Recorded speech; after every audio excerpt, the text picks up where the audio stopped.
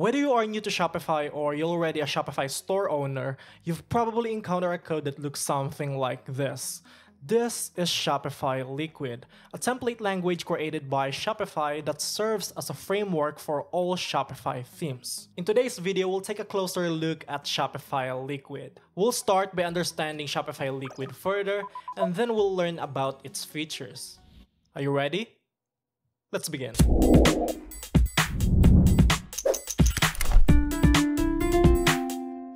To recap, Shopify Liquid is a template language used for creating or modifying Shopify themes. If you're familiar with Ruby, you probably have heard about this template language because it's written in Ruby, or it's known to be written in Ruby. But in terms of syntax, it's very different compared to other programming languages. We'll get back to this in a minute. In addition, Shopify Liquid is very limited, like there's a lot that you cannot do with Liquid. For example, you cannot retrieve a data from a third-party server, just from Shopify. Now, what is it used for?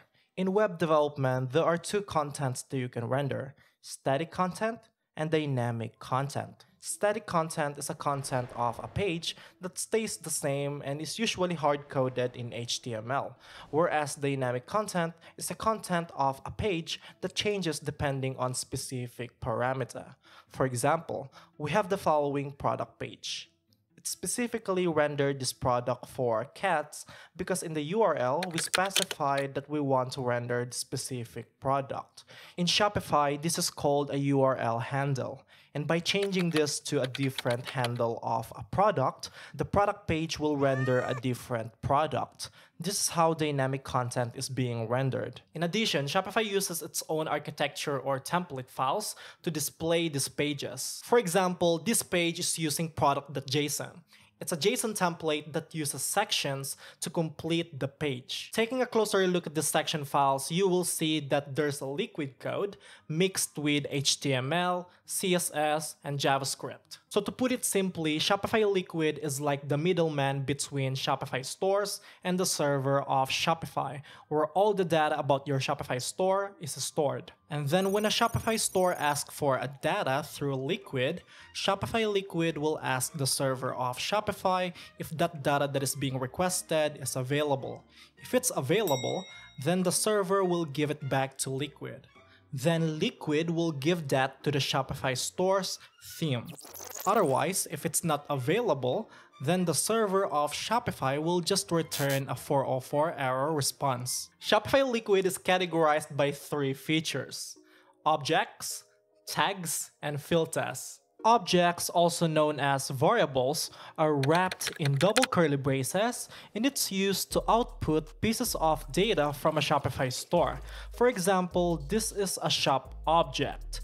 Inside of this object, there are properties or attributes that you can use by using dot notation. Let's say we use the name attribute, so you're going to type it like this. So shop, dot symbol, and then name. This will render the name of your Shopify store. There are plenty of attributes that you can use from most of the objects in Shopify. So if you wish to learn more about these objects, I suggest going to the Shopify references page and get to know these attributes or objects. Now let's proceed to tags. Tags in Shopify Liquid are the programming logic that tells templates what to do. These tags are wrapped in curly braces, followed by percentage symbols, and it's usually followed by a closing tag. Tags are divided into four categories: control flow, iteration, theme, and variable tags. Control flow tags are the tags that you can use to create conditions. This is the if, the unless, the else or else if, the case and when, and lastly, the and or operators. To create a tag, you need to start it with the tag itself. Say for example the if tag. Then you need to close it with a closing tag and if. However, not all tags are required to have a closing tag. A good example of this is the else or else if. These tags can only be used between if and end if. You cannot do it like this or like this. Now, if you want to create multiple conditions for a control flow tag, you can use the operators AND or. For example, we have the following condition. If you're using AND, Two conditions must be true in order to execute the block of codes inside of the if. If you're using or, either of the two conditions can be true, it will still execute the code inside of the if tag.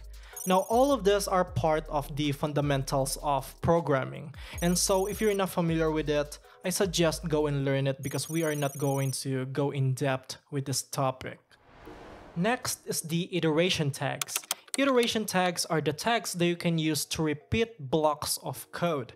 This is where you can use the for tag to loop through an array of values. For example, we have the following for tag with a condition: for each product in the collection .products, we are going to render the name of the product. So for example, in this collection, we have 3 products. Product 1, Product 2, and Product 3.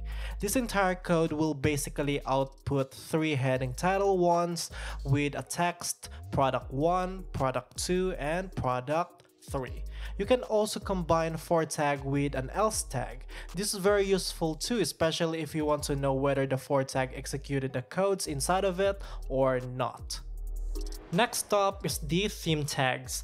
Theme tags are the tags that you can use to generate template-specific HTML codes, dividing arrays into multiple pages, and telling Shopify themes to render or use a specific layout or snippets. So this is where you will find the form tag, the section tag, the pagination tag, and the layout tag. Don't worry, we're going to be using most of these tags in the future lessons. Lastly is the variable tags. Variable tags are the tags that you can use to create liquid variables.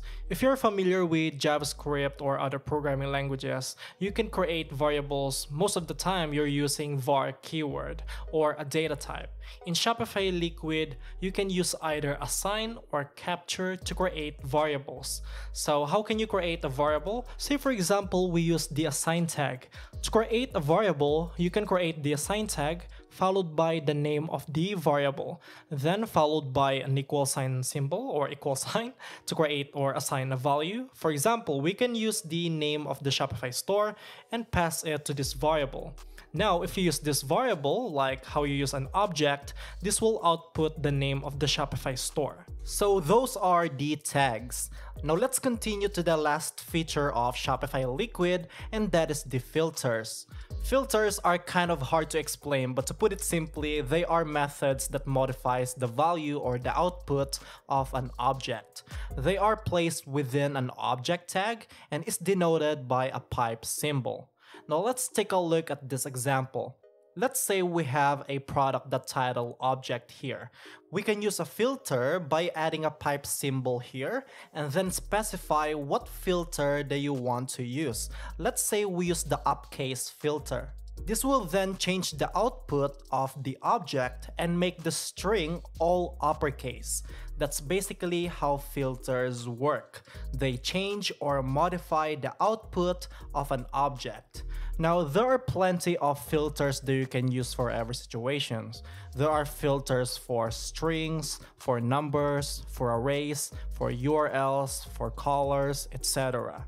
But they all do the same thing. They modify the value or the output of an object. So that is Shopify Liquid, a template language used for rendering pieces of data from a Shopify store. Now, if you have any question, let me know in the Q&A section or in the comments below. Otherwise, feel free to subscribe and like this video. I would appreciate it if you like this video because I took so much time making this video. It's been a fun editing. I've been working on this for about a week and I learned so much about making 8-bit animations or characters. And I also learned about DaVinci Resolve, making animation using DaVinci Resolve. That's really, really amazing to use. So yeah, anyway, thank you so much for watching. Hit like, subscribe, bell, and yeah, I'll see you next time. Bye.